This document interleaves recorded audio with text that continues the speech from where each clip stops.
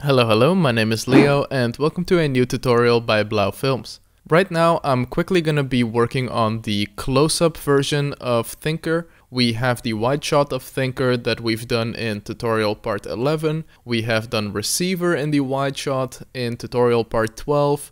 This is actually going to be pretty easy, so I thought I would include the tracking part of the tutorial just to make this tutorial somewhat interesting. Before we start, be sure to check out the ArtStation store, link will be in the description below. I've got a bunch of assets from industrial decals to some safety stickers.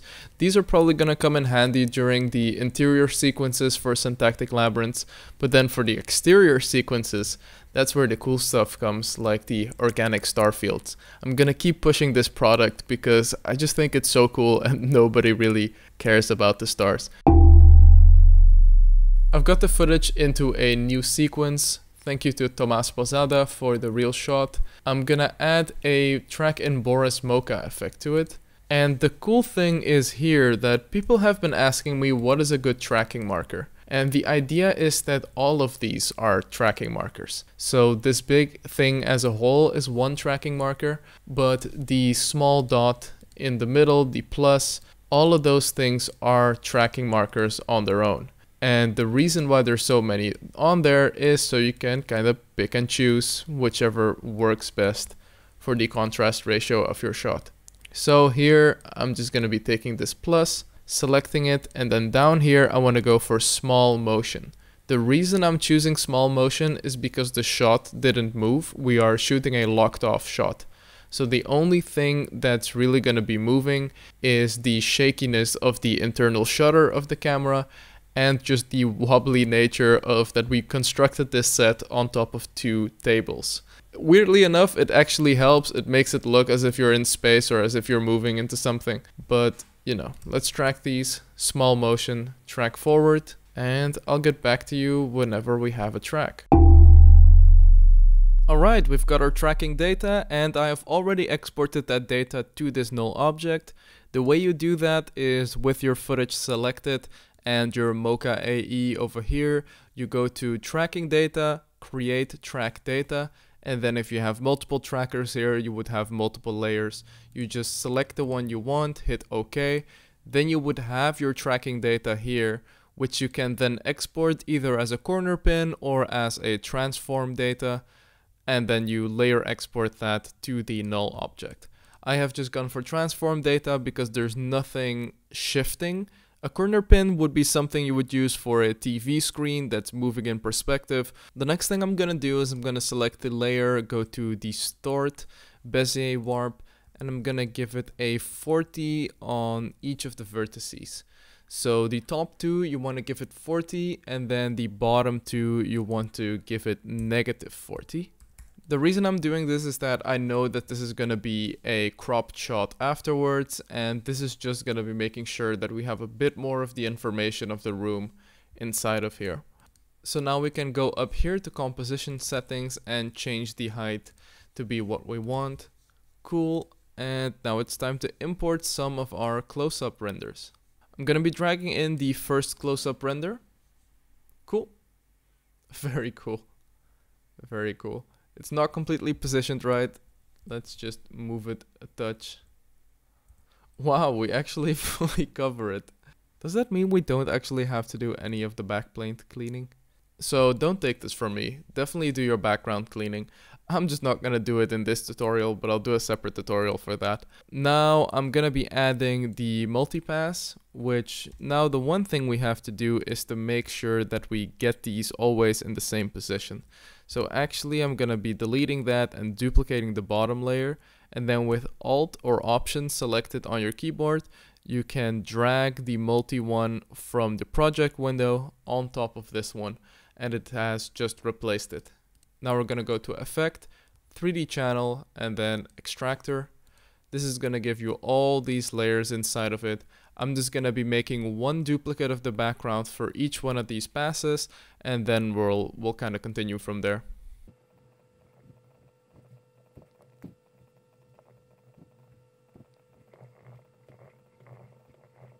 Alright, got all the passes over here. I'm just going to be playing with the hierarchy real quick. I would like to have the caustics at the bottom. Then I would like to have the light select on top of that. The bloom and glare can go on top of that. And the Z depth I actually want to have underneath the bloom and glare. Now thinking about it. Yeah, I would like to have this order. The caustics are going to be playing with the glass. The light select is going to be the whole body. The Z depth is going to get us the correct blur and depth of field. And then the bloom and glare is just going to be sitting on top of everything, kind of blending it all together. Alright, let's start with the caustics. You can't really see much in the caustics, but you have to set it to add first of all. And then we're just going to be doing a toggle on and off. It's a very subtle value, but I actually think I'm gonna stick to the subtle value in this Thinker close-up. Let me add a exposure effect, just bring it up a little bit. Alright, let's keep it there. So as you can see, the light select is really only touching the top light over there. When we set it to add, it's brightening everything up. So what I would like to do is add a exposure effect as well, and then bring down the gamma. Now what that's doing is we're basically going to be excluding most of the other values, so we only kind of stay with the top brightness. As you can see, we've kind of completely eliminated everything here at the bottom. Next comes the Z depth.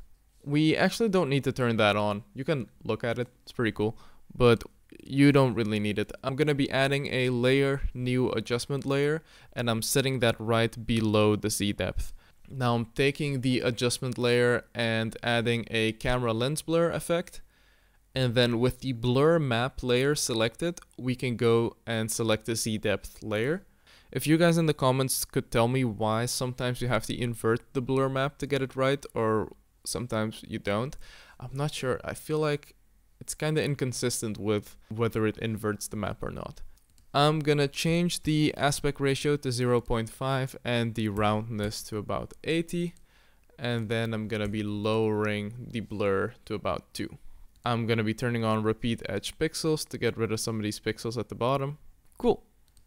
Next thing, bloom and glare. I'm turning that on and setting it to add. It is looking nice, but the values are not exactly what I'm after.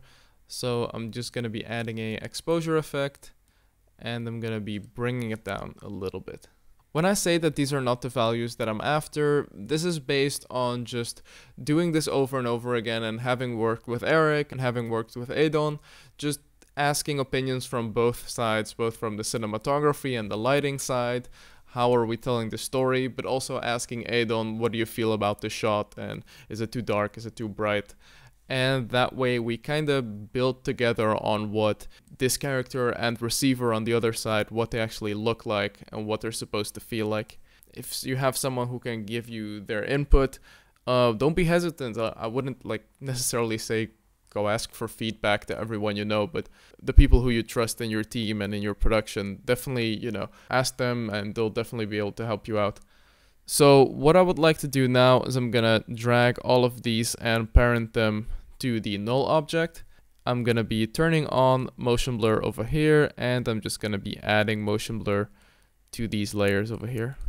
Now the next thing I would like to do is I'm gonna pre-compose all of these layers. I'm gonna drop into here, select all of them, and pre-compose them again. Now inside of here, I would like to, inside of the pre-comp we just made, let's organize this a little bit. So we have this pre-comp, which is Thinker close-up. And then inside we have this pre-comp we just made, which is Thinker close-up center. And if you already know what we're doing, we're gonna be repositioning this shot. So I'm turning on the title action here. There you go, this button. And I'm gonna be moving Thinker to be somewhat back to the center. I don't want this perfect mechanical center match. It's not really what I'm feeling, but somewhere here, maybe a little bit more off center. That's feeling fine. And now I'm gonna be turning on this one, and here we go. Something super simple, dragging some kind of mask like this, and then I'm gonna be V, and let's drag this point out. Do you all know how Bezier curves work and Bezier arms?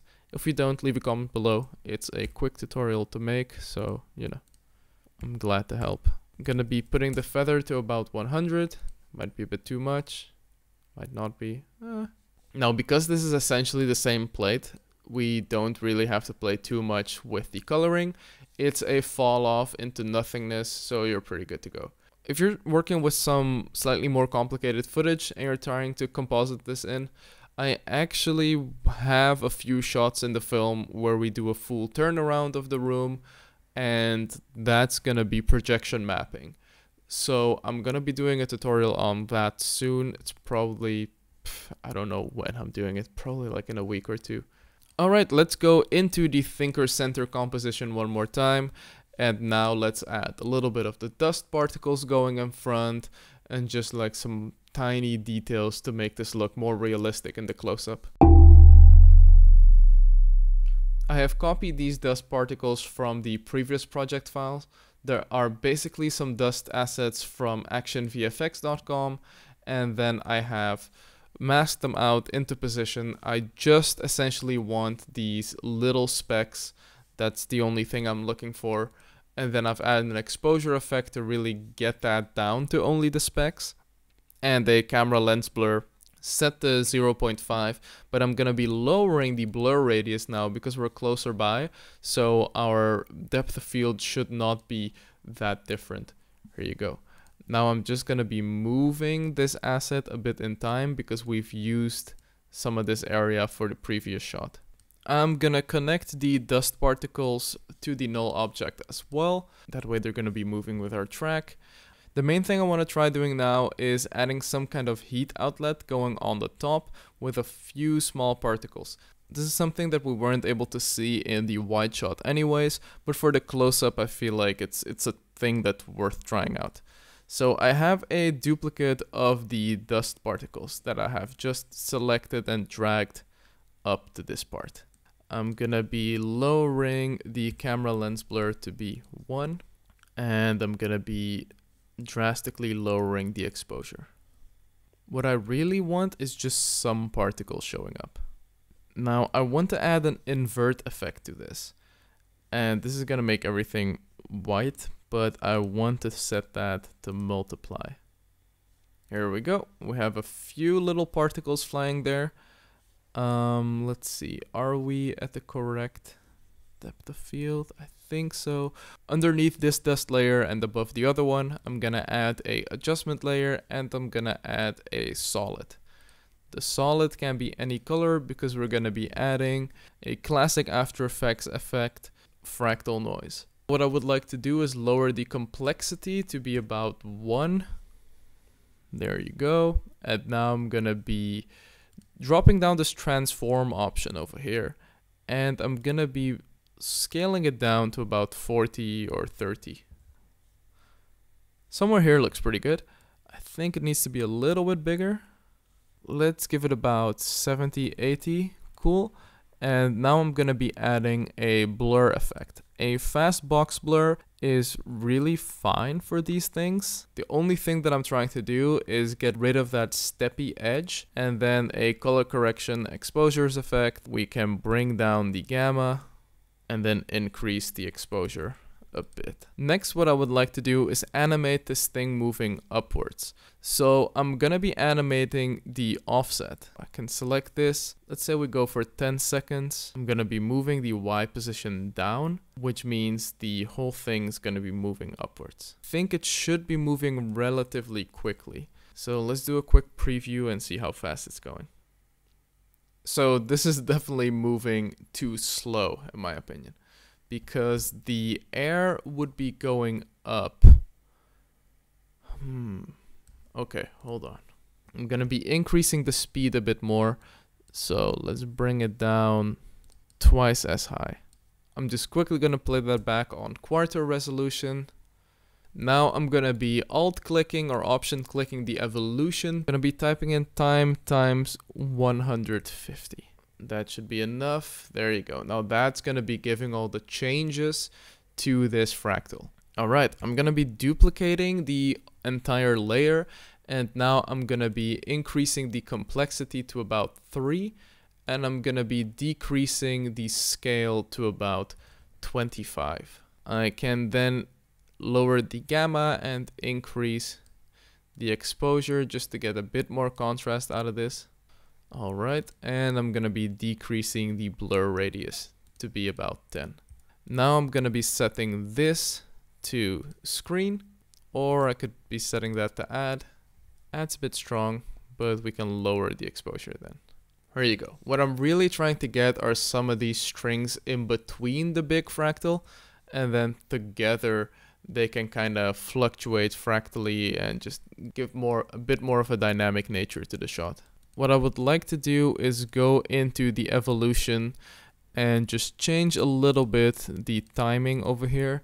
Give that something like time times 180, just so it moves slightly out of sync with the other, and give a bit more visual interest to it. Alright, now with these two selected, I'm gonna go pre-compose. We have a new layer that we can work with. Gonna be turning on the bottom layer of Thinker, just so we know where to look. I'm gonna be adding a distort turbulent displace. Turbulent is fine. The size could be smaller, something like 30. The evolution, we're gonna give that a time times 200, just to give it a little bit of a jitter that's going on to everything. The amount, as you can see, this is kind of what it's doing, but we don't want that. We want a subtle kind of a jitter that goes on top of everything. And then let's go for a CC lens effect, increasing the size until, yeah, somewhere here. I think this is what I'm after. Let's go to OK, and now let's make a bit of a mask right here. Selecting the bottom point, and I'm gonna be moving it inwards a bit. As you can see, the mask is not overriding the CC lens effect, so that's why you're getting a shape that's not exactly accurate to your mask. And now what you would like to do is really bump the contrast here, because you don't want so many of these gray values. All right. Be moving it in a bit more. I would like to take this moment to say thank you very much for watching this video. If you're still watching, thank you. This is great. I'm excited to see that people care about this in some extent. So, you know, thank you. Yeah, there you go. That's looking fine. That's looking cool.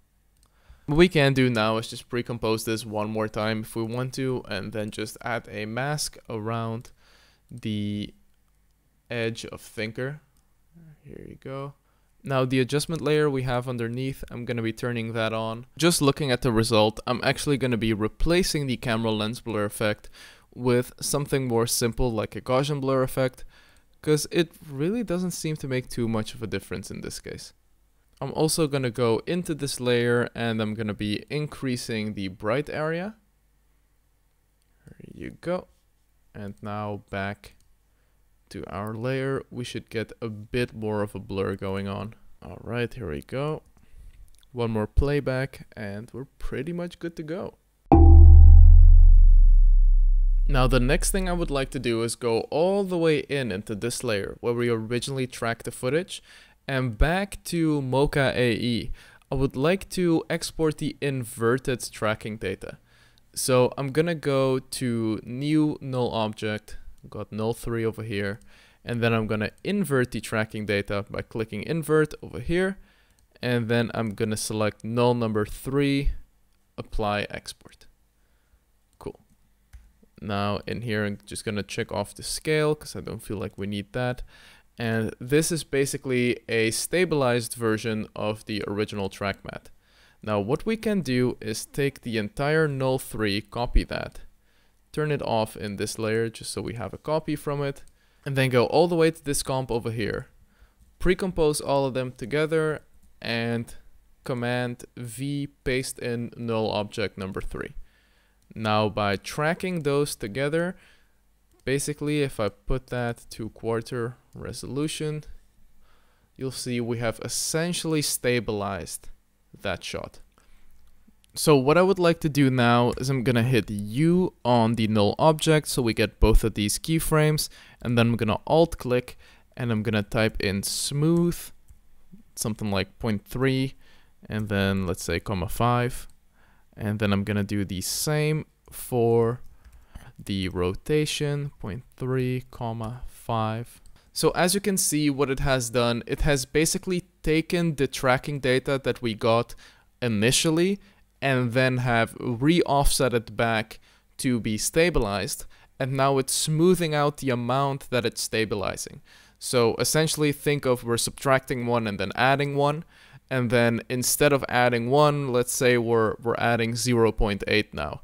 So we're still getting the smoothness, but we're still getting the jitteriness, and you can kind of control both of them by just playing around with the smooth value inside of the new null object. Alright, so the next thing I would like to do is with that final composition selected, I'm going to be adding just some really final post-processing on top. I'm going to be selecting some of these layers I've made before, and then I'm going to be running through them. Alright, on the bottom we have a vibrance effect. The only thing that's doing is giving us a bit more color in the core of Thinker.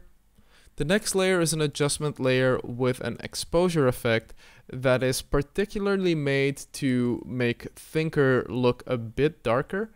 The thing is, Thinker is a relatively simple design because it's essentially just one shape. If this wasn't the case, if we were working with something more complicated, I would export an object ID to make the same thing happen. I'm now gonna be copying the mask, and onto the next layer I'm gonna be using the same mask but set to subtract, and that's gonna be the color correction for the environment. As you see, we just darkened the gamma a little bit of the environment, and then we're gonna have to increase a bit more everything to get it to the level of the other shots. Then I have this rounded rectangle over here set to subtract with a very high feather and a exposure effect that's just vignetting everything around it, making that shot a bit more focused. And then we have a CC radial blur that also has a nice feather, and that's just fogging out the edges of the shot a little bit. Finally, we have some film grain that's gonna go right on top, and that's just gonna be compositing most of those details back together. There you go. Now what I feel is that this shot is still a little bit dark, and we're gonna be playing with these two layers, the one with Thinker and the one with the background. I'm quickly gonna be doing a comparison between this and the wide shot of Thinker that we've already got rendered. So as you can see, there's a big light difference. To be fair, Thinker itself seems to be color matching quite nicely. It's really just the background. So let's go for that. I'm gonna be going in and in and in and in even more. And then let's just color correct the background. Gonna be adding a exposure effect. Bring it up. Let's compare and contrast again. Yeah, that seems to be about it. Alright, cool. That's it. Thank you very much for watching. So we got one more shot down for Syntactic Labyrinths. We have 94 shots total to finish for this film, to finally get this film out. We have 3 shots down for the Thinker and Receiver sequence, and I hope you're excited for the next video. We're going to be compositing some more. Everything that I haven't covered in one of those videos, you will be able to tell me in the meantime. So thank you all for the support. I'm excited to share more of the process of Syntactic Labyrinths. Be sure to subscribe. Be sure to like the video. Be sure to check out the ArtStation store. Be sure to support our films by buying all of our assets. Be sure to buy assets for your friends who don't have money. Be sure to buy the assets for your friends who are in a project and are getting money at some point but are not ready right now to do a purchase. Be sure to get it for your dad, your friends, your sisters, everyone who is trying to get into filmmaking. And that's it. I've done my part. That's my ad. And hope you have a good day. Bye-bye. Cheers.